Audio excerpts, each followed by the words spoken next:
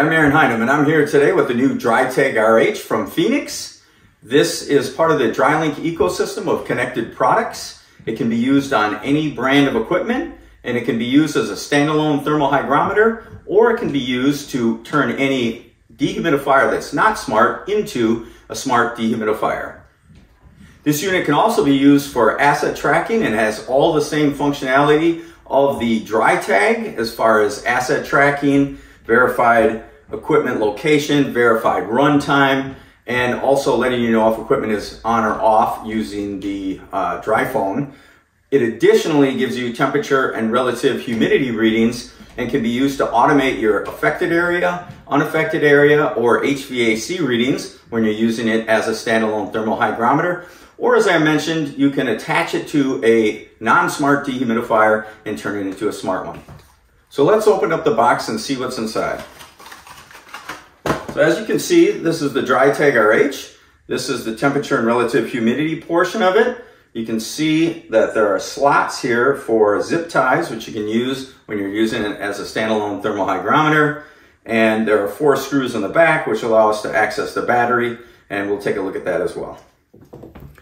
Okay, so now we're going to take the DryTAG RH out of the box, and we see that we have a sticker here that says DryLink powered by Phoenix that you can put on any dehumidifier that you attach the unit to.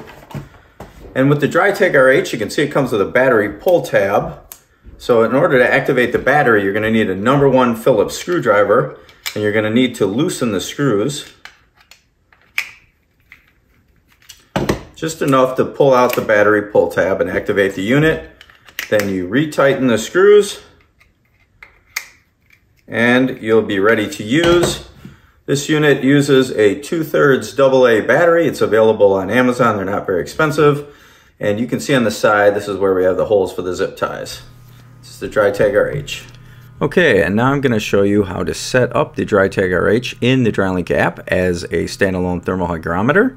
So we'll click on the equipment tab, and if we don't get the blue banner after pulling out the battery tab, we can click on the refresh button till we get the blue banner at the bottom. We're going to click view units. You can see the one that's in range, and we can match our UUID. That is the unit we want to use. Now here we could select a dehumidifier to attach it to. We don't have any available, so we're going to click on add new equipment, which is what you would do if you want to set up a standalone thermal hygrometer. So we're going to type in DryTAG RH1, and you can name yours whatever you like. I suggest writing it somewhere on the unit so you can identify the unit as well easily. Then we're going to select meter. It's a hygrometer. The manufacturer here is Phoenix. The model is the DryTAG RH. And after we type that in, we're going to put in the serial number. I recommend you put the serial number in for every unit into DryLink. And with the DryTAG RH, you just use the UUID, which is on a sticker on the unit, and you can just type that into the serial number field. And when you're done, you can just hit save and finish. And we've added all the DryTAGs we're going to, so cancel that. And then we'll go back into our company equipment, and we'll scroll down and find our DryTAG RH1, and we're going to take a look at it. So I'll click into it, and you'll see this is what it looks like in the app. And there it is. And that's how easy it is to set up your DryTAG RH as a standalone thermal hygrometer. The next thing we're going to do is show you how to set it up as a smart dehumidifier. So what we're going to do is we're going to go into the equipment tab, and once we go in there, we're going to hit add equipment, and this time we're going to set up an R250. So we'll call this R250-4601. That's a dehumidifier. We're going to scroll down. It's an LGR. We'll select extra large. It's 135 pints per day. That's important for doing IICRC equipment calculations. The manufacturer is Phoenix. The model is the R250. And again, it's always important to put the serial numbers into the app. So I'm going to enter the serial number.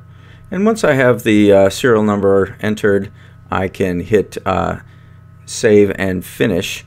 There is a button for save and add another, but I'm just doing the one unit right now, so I'll hit save and finish. Now once I've done that, I'm going to go find the unit in my company inventory just to show you what it looks like. So here's the non-smart unit, and now I'm going to attach the DryTAG to it. So I'm going to go back. Here's I pulled my battery tab, and there's my DryTAG. So I'm going to add it. Now there's a dehumidifier, non-smart dehumidifier in my inventory. I select it and hit OK. Now I'm going to go back to my company units, and I'm going to show you that now it shows that it has a DryTAG RH attached. You can see the temperature, relative humidity, and grains. And that's how easy it is to set up the DryTAG RH as a dehumidifier. We also have videos that show you step-by-step instructions on how to attach the DryTAG RH to the inside of the outlet grill of any non-smart dehumidifier and make it into a smart dehumidifier. It's easy to take readings with the DryTAG RH, and with the DryPhone, you can take readings remotely.